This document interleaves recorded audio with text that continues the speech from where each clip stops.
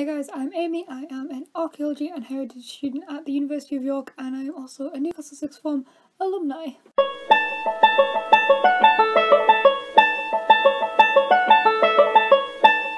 I graduated from Newcastle Sixth Form with 3 A-levels in 2017. I did my A-levels in 2 years. I did Classics, Psychology and Combined English plus a D in a Latin short course that I did through the Classics department. That was all self-taught in my last year of A-levels. And then I went on to take a gap year. In my gap year I worked in retail, I travelled about, I just said yes to a bunch of projects, and then I went to go study Archaeology and Heritage at the University of York. A gap year was something that I always considered doing, but I never really thought about what I was going to do. I ended up really liking the experience. I did loads of really cool things. I did a 2-week dig at Vindolanda. I was on Pointless. I travelled to a bunch of different places. I got a bunch of experience working in retail. I basically just had a great time saying yes to projects that I wouldn't be able to say yes to otherwise. It is a thing that I would recommend if you are sort of going into a sector where experience is important, or if you don't think you're 100% ready to go to university yet, or if you just want to enjoy a year before you go to university. The reason I ended up taking one was because I just wanted a break from education for a little bit, and that's fine, you're allowed to do that. Whether you're going straight into university or you're going into the world of work, there might not be many opportunities for you after you leave sixth form to just have a year where you just do exactly what you want to do. So I would recommend that. And then I ended up going to the University of York, which was my dream university, to study Archaeology and Heritage. So the archaeology part, we kind of learn about past civilizations, and you know, sort of reconnaissance techniques and how to find sites, how to excavate them, things like that. And then the heritage side of it is a much smaller course. There's only 8 of us, I think. And we look into things like museums and making archaeology accessible and how to promote it to people, and I really love it. I'm having an absolutely fantastic time. So yeah, if you're thinking about getting into archaeology, I would recommend. I might be a little bit biased, but yeah, I have a bunch of videos on my channel about archaeology, about what we do, about some dig experience, so if you want to know a little bit more about that, then that is the place to look. In one of my lectures, I was actually shown a list of things that employees in the archaeology sector look for when they're hiring someone, and top of the list was actually a driver's licence. So if you're thinking about going into the sector, that might be something that you should consider, but also up there is definitely experience. I think definitely qualifications are important, but I found that a lot of people in the sector are already very qualified, and the thing that sets you apart from that other person with the Masters or the other person with the PhD is experience. I think it's the thing that a lot of universities look for in a personal statement, and it's also fun.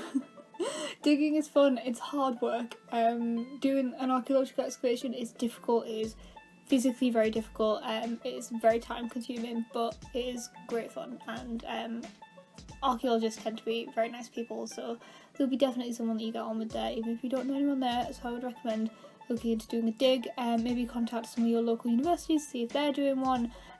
Or you can do things like Vindolanda, but they are quite expensive. I definitely think qualifications is something that is important when getting into the sector, because I think everyone is qualified. Archaeology is one of those things where everyone is very passionate about it, which means that everyone is qualified. Everyone has spent a lot of time in education because they really love this subject.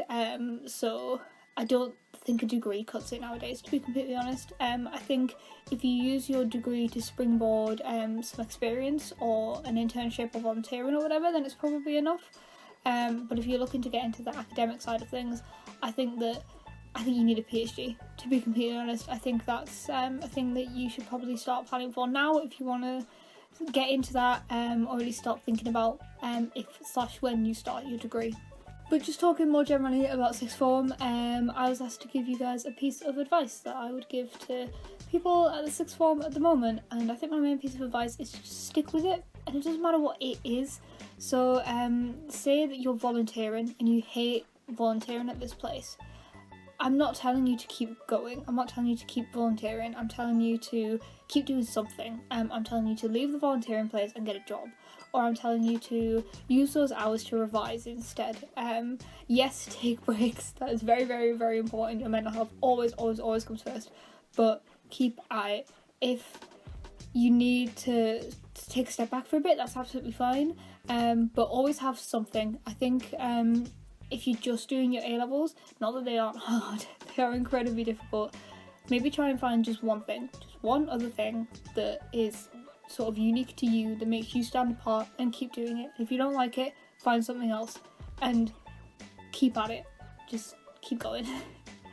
Because eventually you will get your results, and whether or not they're the results that you want or the results that you don't want, you will get there and you will be finished and you will have your A-levels, or maybe you won't have your A-levels, and you'll be done. So you might as well keep at it and keep going while you still can, because one day it's going to be over and then you don't know what you're going to end up doing. I'm pretty sure that's everything that I wanted to say. I have a bunch of other information about stuff on my channel. I've got advice for sixth form, I've got sixth form versus university videos, I've got like what I wish I knew in my AS year videos, a bunch of different videos about A-levels on my channel, as well as a bunch of different archaeology themed videos. So if you have any questions, check them out or leave them down in the comments and I'll be happy to answer them for you. Thank you very much for Newcastle Sixth Form College for contacting me and asking me to make one of these videos. If you're watching from the sixth form right now, hello. Hope you have a great time. I had a fantastic time at the sixth form. Clearly, I have a jumper. I've got another one in my wardrobe as well. I will put some pictures here of my time at sixth form to prove to you that it was fun.